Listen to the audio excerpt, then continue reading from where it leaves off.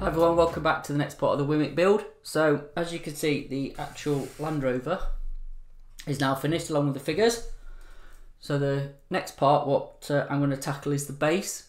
So I'll just get this thing out of the way. So as you can see here, we have a very nice plaster base, which is made by this company here behind me. Anybody who's not sure, RT Diorama. Company we came across when we was in Eindhoven a few years ago. So looks really nice. Comes out of produced in Germany, I think, made in Germany.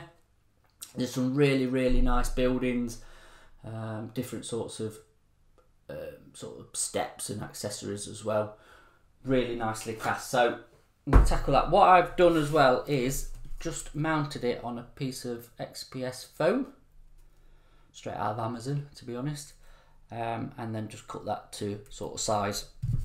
I've got to do a little bit of trimming at the back, and then what I'm going to do is sort of put some boarding around it, just to obviously neaten it all up. Bit of balsa wood or plywood or something, probably plywood I think for this time. Get that to level. So just to smarten it up, it just gives that nice bit of height with bases, which I like. I do like them rather than being quite flat to the desk or bench or whatever they're on.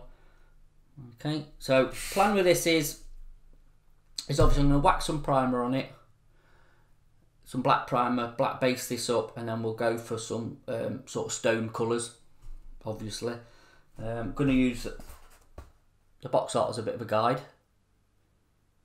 So there's a lovely colour called Stone Grey from Vallejo, which will be sort of probably the base coat for the wall and the sort of pavement. And then this part here, I'm never quite struck on the textured kind of look what they've put in. So that's going to be covered up with one of the sort of based products, or basing products, probably the AK one. And then I'm going to add some fine sand and some texture, and you know, it's going to have a few accessories sort of scattered around just to sort of fill it. So obviously there's a bit of a blank space around the back. We're definitely going to need something for that, which I'm not quite decided. And also, I'm not so bothered about this. I'm thinking of just blocking this off, put another bit of XPS foam in there, and then just, you know, cutting that level, and then just obviously boarding back that off, because again we can probably just put some sort of foliage or whatever at the top there, like the top of the wall. Like I said, that's the only downside with plaster buildings, is obviously the back side of it, how they cast it. There's never any, you know, anything on it. It's blank. So again, if you do want to scribe it, it's not hard stuff if you did want to, you know, make your own, but for this case I'm not so bothered. So I think that's it. So yeah, I'm gonna get cracked on. We'll get it in the spray bay, give it a coat of primer. Just be aware, if you've got this sort of XPS foam, it does melt with lacquer paints. So I'm going to be using one of the polyurethane black surface primers, either the AK one, or I've got an old Vallejo one, which is perfect for this. It'll give it a nice coat of sealer on the plaster, and then obviously, like I said, we can get cracked on with the proper painting and weathering of it. So without further ado, let's move over to the spray bay and get started. So moved over into spray bay. I'm going to use just the AK black primer. This is the older version compared to the new Gen 3, but it will do for what I need for this. So just give it a damn good shake, make it all up, make sure it's all thoroughly mixed, and then I'm just going to shoot some in the airbrush.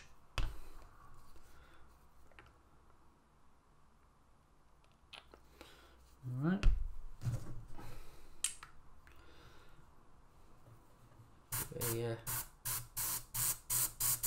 Bit of a test. So basically, just a light coat.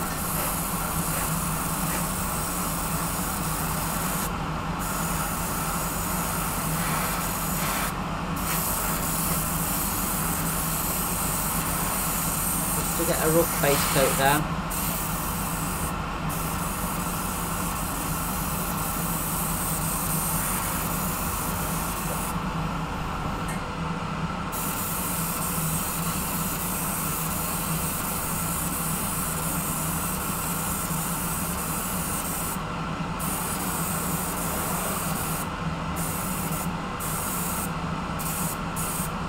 make sure you're getting all the nooks and crannies, because that's where you're going to want shadow. We're going to use this as a shadow colour.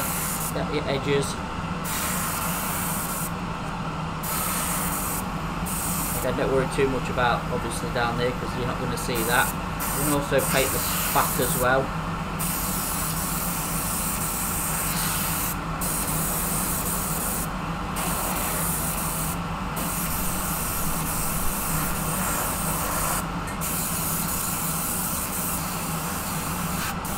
Alright, so just let that go off. And then we'll give it a proper coat, get full coverage on it. And then we can move on to the base coat colours. So again, it's quite warm here today, so really, you know, it should be flashing off quite quick. So I'm going to do a full coat this time.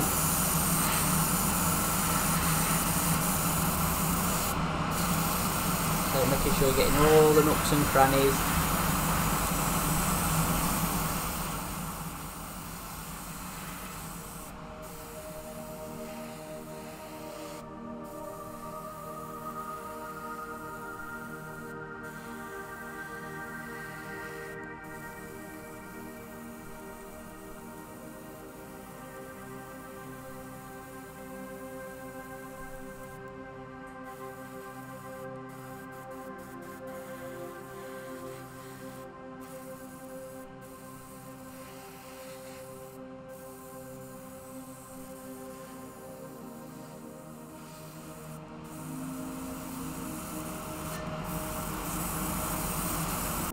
So there we go, primer's on. I'm going to put that to one side for a good few hours, let that go off, let that dry, fully cure, and then we'll come back and, like I say, start basing it up with the stony colours that we're going to use. So yeah, stay tuned.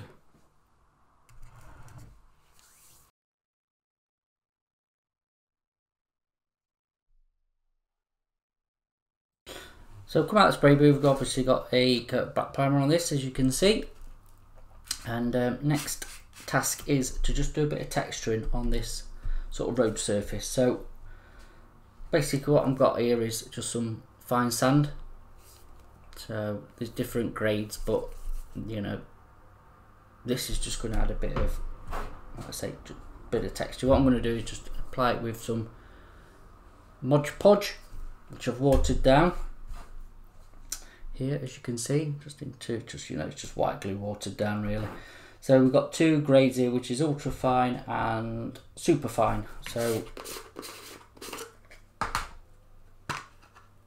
as you can see, it is really quite fine sand, but it's going to just add a bit of life to this road texture. Again, just a fine brush. What we're going to do is just brush this on where we need it. Okay, we're going to do little bits at a time, not too much.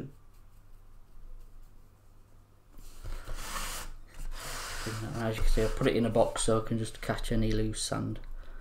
So okay, and then whichever way you want to do it, you know, we're just gonna sprinkle some on. We'll get another brush. If you want an old brush for this, this is what we'll do. Okay, and then just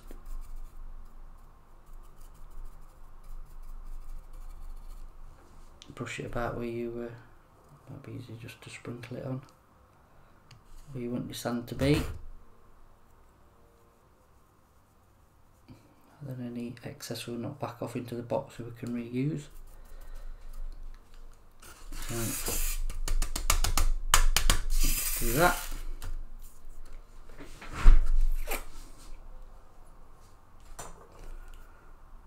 So like I say, what we're doing is just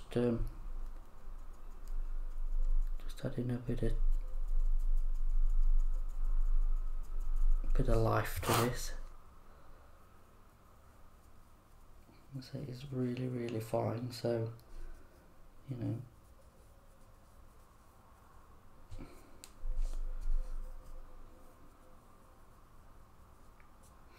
probably sieve it actually, thinking about it. There's probably a lot more efficient ways of putting this on than what I'm doing. So, you know, feel free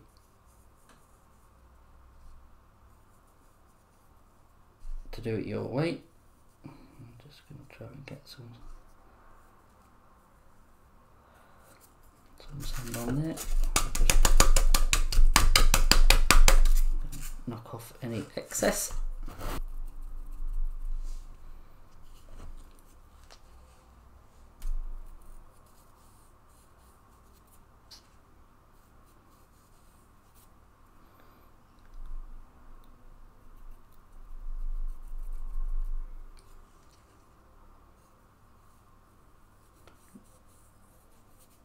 I'm trying to just keep it out of the tracks, because obviously the landy can sit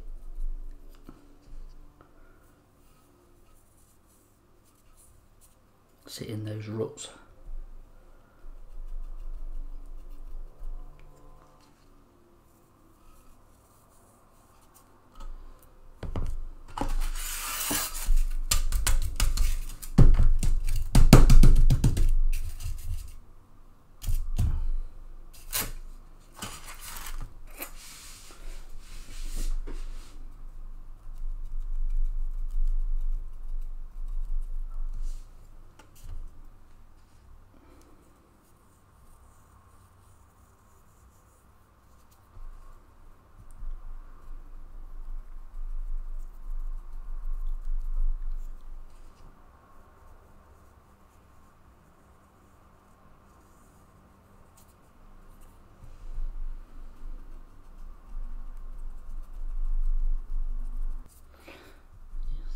So yeah, you just if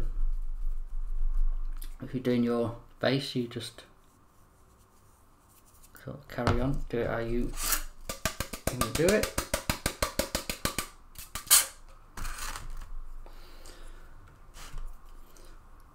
So I'm going to put some in there as well, obviously where the wall meets the pavement, because obviously any sand that would obviously be blown around would get into the nooks and crannies all around there. Again, just probably put a little bit more. I'm going to let it dry, put another probably layer on just to build it up a little bit. Give it another coat of primer just to unify it, and then, like I said, we can then go back into the spray booth and you know, start putting the base coats down.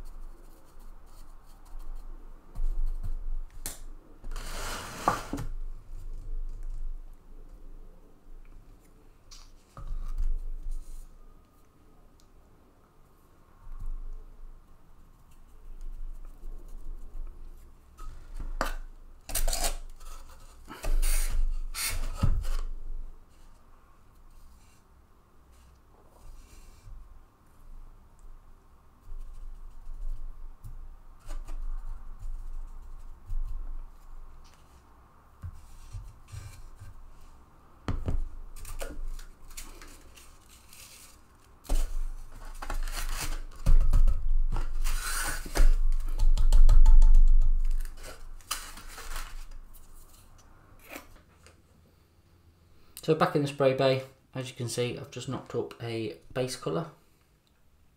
Alright, out of these Tamiya colours, so that's 60, 52, 55 and 63. Again, this is no precise measuring, this is just going to be, like I say, just to get a foundation coat down before we move on to the next step. So again, don't be too hung up on this, because there's going to be lots and lots of other layers that cover this lot up. So mainly this colour I'm going to use sort of on the road surface, and then I'm going to do variations with these colours. So XF20, 57 buff and 55 deck tan. Just add in, mix in, like I say, just to get a stony sort of concrete effect for the wall. Same for the sort of path sidewalk bit, and then obviously a more sort of bleached out sandy colour for the road surface. So airbrush ready. Just going to chuck a bit in.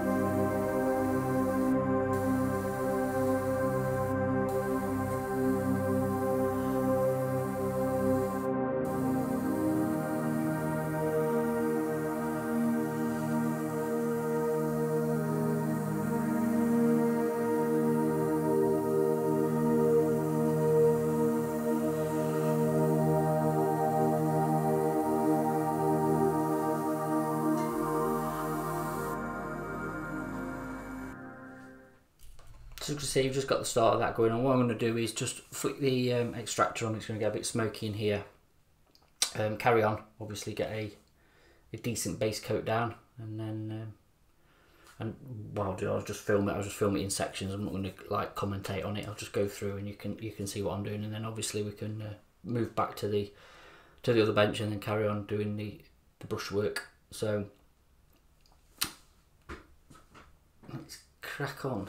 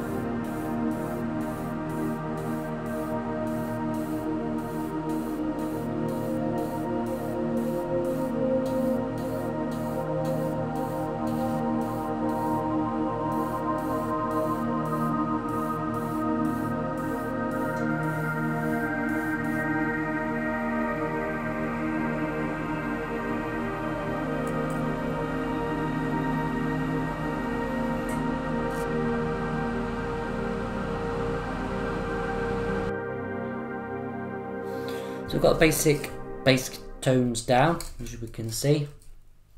So we have started off with the airbrush, just highlighting a few sort of you know, separate elements, what's on the base. So, you know, like obviously the curb stones are a little bit lighter, a couple of the obviously the paving slabs as well, or paving stones, whichever you want to look at it.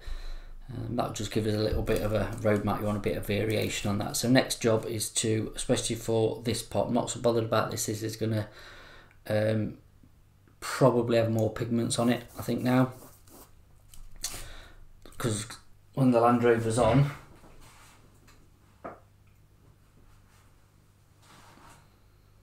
as you can see, there's not a massive amount anyway. You're going to see this front corner and this sort of this back bit anyway.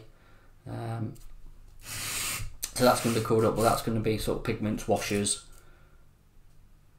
just to bring out sort of the tracks and stuff like that. So really what I want to concentrate on is obviously the wall and the pavement. So like I said, I'm going to crack open the wet palette, get some similar colours to what I've laid down already, and then obviously we'll bring that to life.